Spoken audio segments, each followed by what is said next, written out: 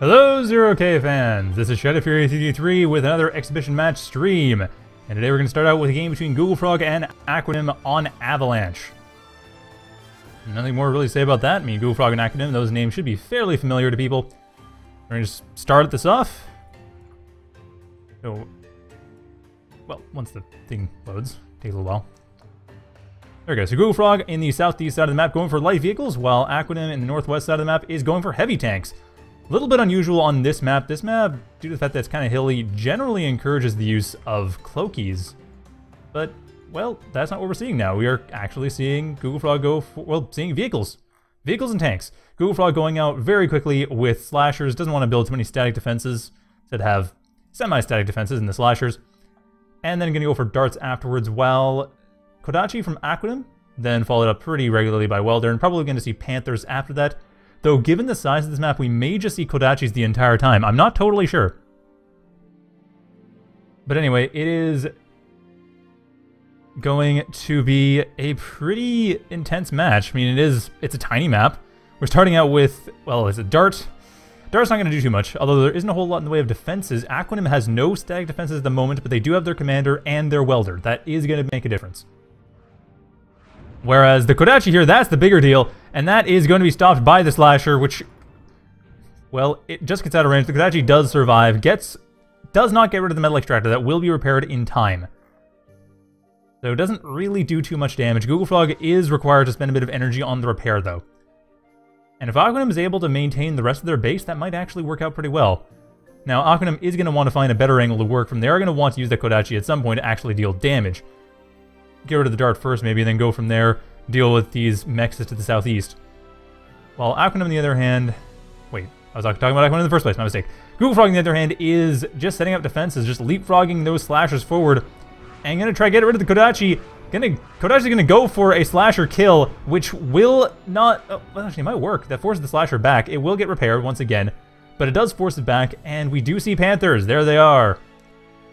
That one Panther coming out, so one Panther, one Kodachi, and Aquanim doing a pretty good job keeping that Kodachi alive, though against slashers, that's just a matter of walk in, hit, walk out.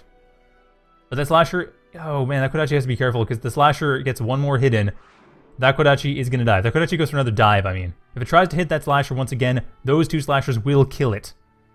GoogleFrog has also morphed their commander, got light particle beam, while Aquanim has morphed their commander as well for a beam laser. And at this point, Aquanim is slightly ahead. 2 more energy, 1 more metal. They're a bit ahead of GoogleFrog, but not by much. And GoogleFrog, where are they expanding to? A little surprised. I kind of expected an expansion earlier. However, that one slasher is going down. GoogleFrog's commander trying to get rid of the Panther there, does get rid of Defender. And there was a Mason built up before, but I don't see it around anywhere. A little surprising that. However, Aquanim is forcing GoogleFrog back, not letting GoogleFrog go in easily. Despite the quick... I mean, the Ravager is an interesting choice. Given the fast units that Aquanim is pulling out, I don't know why I'd go for it, but... Or why that Aquanim wouldn't want to just keep going for what they're going for. The Ravager is probably going to miss the Panthers. However, that does get... Well, that's quite a lot, though. It's in Aquanim's territory, but a lot of units have gone down.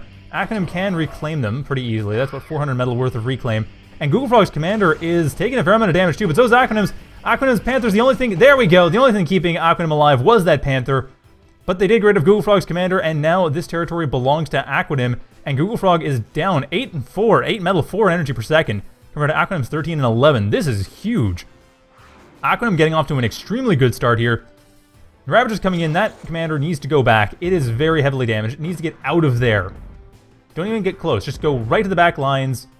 Put a few Panthers up front to try to stop these Ravagers from coming in here, and get another Welder. And get that Welder to kill your commander, because this is where the commander dies! It'll be like 2 more shots, that commander is going to go down. This Ravager, there we go, gets rid of the commander. That was unfortunate. Getting rid of basically Aquanim's entire advantage, and now GoogleFrog and Aquanim are even once again. And actually, Aquanim apparently is not reclaiming, while GoogleFrog has been. Or, no, sorry, not reclaiming. GoogleFrog going for wind generation, and with that, overdrive. Well, Aquanim, unfortunately, loses the advantage they have. That was huge. That was a big loss. Really would have been nice for Aquanim to have not lost that commander. Let's just pull it back, keep the Panthers up front, stop the Ravagers from coming through, get another welder, which is just now being built, and I realize welders are fairly expensive, but even then, pull this welder back, maybe. That was a huge blow, and Aquanim, however, still has the initiative. They can still push in. They don't have as much energy income, though, and they need that. They need a lot. They just need this welder right away. They need the energy. They have nothing in reserve. This welder right here needs to start, reclaiming energy. There you go. Avalanche being the map it is, at least energy reclaim is a possibility that Aquanim can take advantage of. And now GoogleFrog has no more wind working for them, so Aquanim now has another chance. GoogleFrog having gone for the harsh mistress that is wind, that giving Aquanim a bit of a chance to get back in. Well, at least in these inopportune times, but this is no longer an opportune time. The wind is picking up again. GoogleFrog once again getting their energy advantage, and Aquanim on the other hand, still way down in energy. This welder is now inactive. Why is that inactive? That needs to continue reclaiming. More reclaim needs to happen. More static energy structures need to be built. And then from there we can reclaim this center. But that is not working out well, unfortunately. GoogleFrog continuing to build slashers, keeping the units alive, forcing the Panthers back. And unfortunately, against those slashers, the only real answer is going to be a Reaper, which is being built right now. But that is going to take a while to be built. It's going to take another minute and a half. Ouch. And that's with the reclaim. That's with the energy being boosted by the trees. Really, this welder should be building up more solar collectors. 7.5 metal per second. Not much weaker than a commander when it comes to constructing things. But yeah, it needs to get more solar collectors, and this welder is doing a pretty good job just reclaiming, getting the energy to keep the base building going. But that's not going to work out for very long. The welder continuing to spend more energy on the repairs here. That is not what you want to spend it on. That Reaper needs to exist pretty soon. The Panther will be able to stop that Ravager pretty well, but then the Slasher's coming in here. GoogleFrog is just pushing in, and I think this is pushing in for a kill. This is definitely pushing in for a kill. There's not going to be any easy way out of this. Aquanim does just lose all of this, unfortunately for Aquanim. Yeah, that is going to be probably game. We'll see. Aquanim is pushing pretty hard, though. Getting rid of these slashers. Actually doing a pretty good job getting rid of these slashers. But now, one of the Panthers does get destroyed, and that stuns out another Panther.